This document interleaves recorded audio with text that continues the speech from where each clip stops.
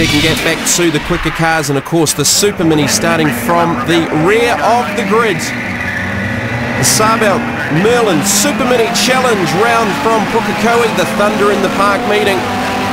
Again, beautiful sunny conditions over the weekend. 3 wide off the start down towards Genian Homes. And Angus Fox just joined us back up in the commentary box, having made the mad dash off the grid there with Roger Davis. Welcome back, Foggy. Thank you, Jamie. Good to be here. So this big field working their way through the S's, lap number 1. Looking forward to the big drafting battle down the big back straight at Pukekohe. And a pretty good lineup this weekend, approaching 20 cars. Faster cars away, Bill Robson in there in the 56. In 4 classes with the Super Mini Challenge. Mini 7s, Miglias, Open and the Super Minis. 61 there, Stephen Lovett, chased by Robin Greenland. Bill Robson through there in the light blue 56. Trent Dixon there in the 31. And the 2 Super Minis away, Kevin Townsend and Warren Heron, who already this weekend is top qualified in the 99 and won the first race here at the Thunder in the Park meeting at Pukekohe. Yeah, these Super Minis are really fast. They're nudging 145 horse, a good one, and sort of 600 kg, so they're fairly lively, let me tell you. Battles through the field, 52 in there, that's Peter Amy's. Gets passed around the outside, that's a big pass. Young Elliott Heron there, taken after his dad, a bit of a Pukekohe expert. So Elliott Heron taking over the front running. Stephen Lovett works his way up over the top of Ford Mountain. Great shot there. That was their first race of 20 to get through today. Down underneath the GT Radials bridge, Trent Dixon, Bill Robson going at it down into 1. How big is that bump now down into turn number 1, especially with these front wheel drive cars, Foggy? Well, I'd say if you had the car reasonably stiff, it'd just about get swallowed up and you wouldn't be able to see it coming out the other side, but they managed to get through. The great thing about this class is such a variance of handling versus horsepower versus driver skill, so you get a real mix-up. 52, Peter Amy's there, he's battling with the 19. That's Richard Wagstaff, of course, long-time mini campaigner. That thing's actually a little 900cc with a turbocharger. Some fantastic engineering's gone into some of these race cars. And again, just showing the diversity across the 4 classes.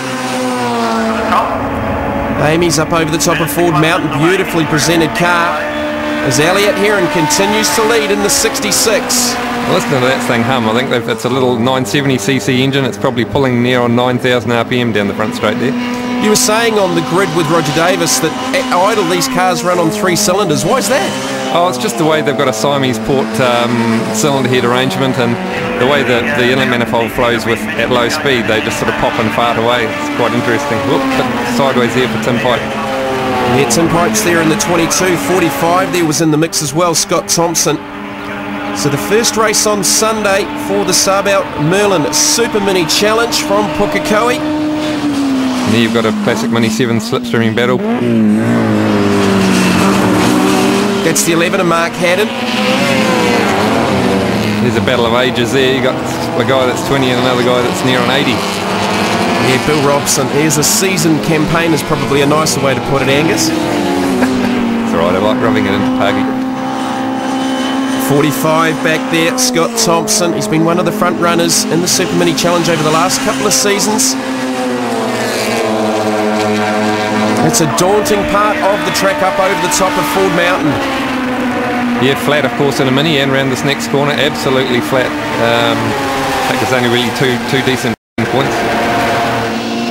There's a big move from Parky round the outside maybe. No, didn't make it stick. Tried to make it stick, he couldn't quite complete it.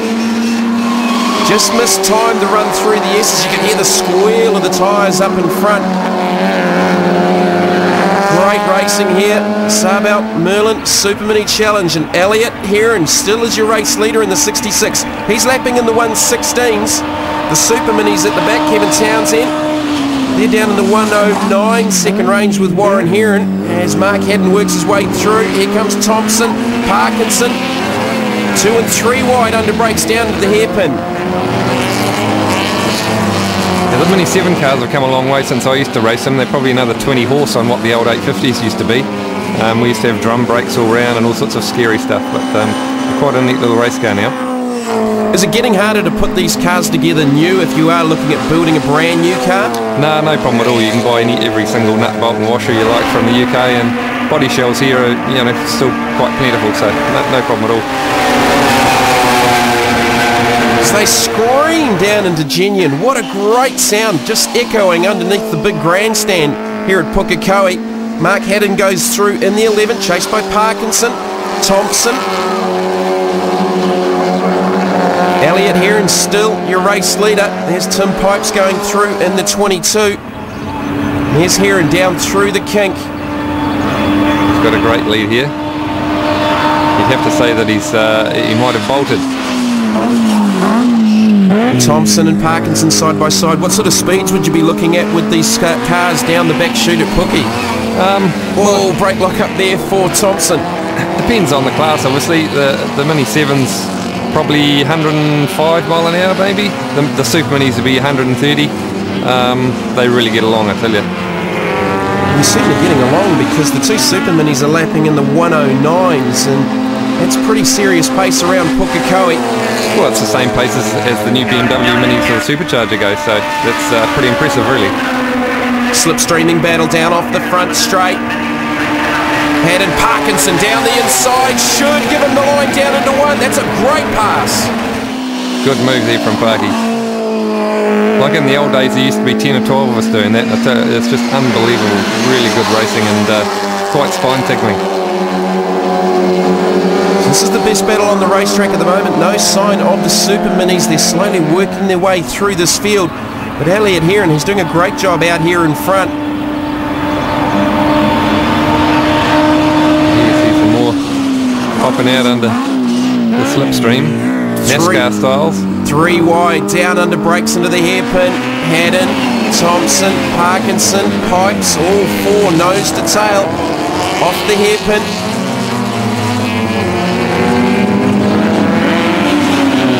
And all these guys do a lot of work on the cars themselves. It's a real family sort of atmosphere, and I get people weekly ringing up asking how they can get started and what they should be doing, and only too glad to help. Now we've got 5 cars in this battle for second. Steve Lovett's in there as goal. That's Kevin Townsend going off. Well, that's a big hit from Kevin to that wall. Trent Dixon had to take avoiding action. Well, a big moment there for Kevin Townsend, and he's done quite a bit of damage to the front of the race car. Look at that, it's a Mini powered by a radiator. So Mark Haddon, Lovett's working his way through. He's picked off 3 in the last lap. We saw that big moment there for Kevin Townsend. That was a real awkward part of the racetrack. Here it is again. What do you think may have gone on there, Angus? Something's broken there, or maybe a tyre's deflated. A very unusual place for him to go in. So the safety car out on the racetrack. Won't be a restart though, because we've got a checkered flag here on the start-finish line. So Elliott Heron will take the victory and the win in the open class. Stephen Lovett second, first in Miglia. Mark Haddon third, first in 7s. So the first race results, Elliott Heron with the victory, obviously taking out the open class. Steve Lovett second, first in Miglia. Go back to Mark Haddon, Chris Parkinson, Scott Thompson in Mini 7. Warren Heron was the first of the Super Minis. Go back to Robin Greenland and Miglia in 9th. Peter Amy's in 10th in Open.